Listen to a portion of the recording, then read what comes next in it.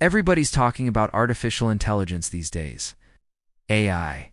It's the buzzword echoing through every industry, every tech panel, and seemingly every dinner table. Whether it's powering your Netflix recommendations, helping your car park itself, or writing emails for your boss, AI is no longer the future. It's here, now, and it's changing everything. But just when you think you're starting to understand it, another term jumps into the mix: machine learning. And before you can even process that, someone drops deep learning. Then suddenly, generative AI, chatbots, deepfakes, language models. It feels like the ground keeps shifting beneath your feet, and no one's really explaining how all these pieces fit together. So let's slow it down, not with buzzwords or jargon, but with real talk. Let's demystify this entire AI landscape and tell the story of how machines went from obeying commands to understanding language, to generating ideas. Because once you see how it all connects, you'll realize this isn't just a tech trend, it's a whole new era of human-machine collaboration. Artificial intelligence, at its core, is the dream of creating machines that can mimic human intelligence. Not just follow instructions, but think, learn, reason, decide. It's been a fascination for decades, ever since computers were invented. But for a long time, it was just that, a dream, field of research, mostly confined to university labs. In science fiction novels back in the 70s and 80s, early AI programs were built around rules. If X happens, do Y. These were called expert systems. You had to tell the machine everything, every rule, every exception. There was no learning, just rigid logic, powerful in some ways but limited. The real breakthrough came when we stopped trying to program intelligence, and instead let the machines learn it themselves. Enter machine learning, rather than hand-code every instruction. Machine learning lets computers figure out the patterns from data. You show a machine 1,000 photos of cats, and eventually it starts recognizing what a cat looks like. Not because you told it cats have whiskers and pointy ears, but because it found that pattern in the data. The more you feed it, the smarter it gets. Not in a conscious way, but in a way that allows it to make predictions, spot anomalies, and solve problems far faster than any human ever could. That's why machine learning exploded. It became the engine behind spam filters, recommendation systems, fraud detection, even medical diagnostics. Instead of programming intelligence, we were training it. The machine was no longer a tool. It was becoming a student. But that was just the beginning, because inside the realm of machine learning, there's a deeper, more complex layer, one inspired directly by the human brain. Deep learning. Deep learning uses neural networks, systems that simulate how our own brains process information. These networks have layers, each one learning and transforming data a little more than the last. The deeper the network, the more abstract and powerful the insights it can uncover. That's why it's called deep learning.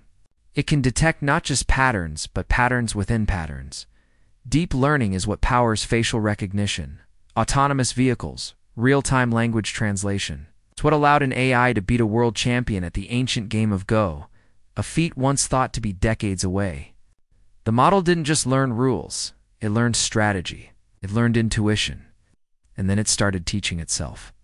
But even that wasn't the final form, because now we're in the age of generative AI. This is where things get wild. Generative. AI doesn't just learn from data, it creates new data. It can write essays, compose music, generate images, clone voices, even produce video. It's not just consuming information, it's producing it.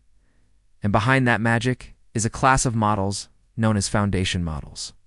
The most famous type is large language models, or LLMs. These are trained on massive datasets, think books, websites, conversations, and they learn the structure, rhythm, and meaning of language. They don't just predict the next word. They predict entire paragraphs, entire pages, entire ideas. When you chat with something like ChatGPT, it feels like you're talking to a person. But what's really happening is prediction. It's seeing your words, comparing them against trillions of patterns, and generating a response that feels human. And it doesn't stop with text. There are AI systems now that generate hyper-realistic images, entirely synthetic voices, and eerily convincing video, all from a single prompt. That's where deepfakes come from. That's how entire songs can be created in the voice of a celebrity. That's how a photo of the Pope in a puffer jacket nearly broke the internet and wasn't even real. This is the power and danger of generative AI, because while the technology is incredible, it's also a mirror. It reflects our intentions. It amplifies our capabilities, for good or for harm. A chatbot can help someone learn a new language, or it can be weaponized for scams. A voice cloning model can restore speech to someone who's lost it, or impersonate a politician for disinformation. The line between help and harm is razor thin. But here's the thing. The genie isn't going back in the bottle. We are now living in a world where machines can talk, think, create, and evolve. It's not like humans, not with emotion or consciousness, but with a kind of mechanical fluency that's undeniably powerful. The key is not to fear it, but to understand it, to use it responsibly.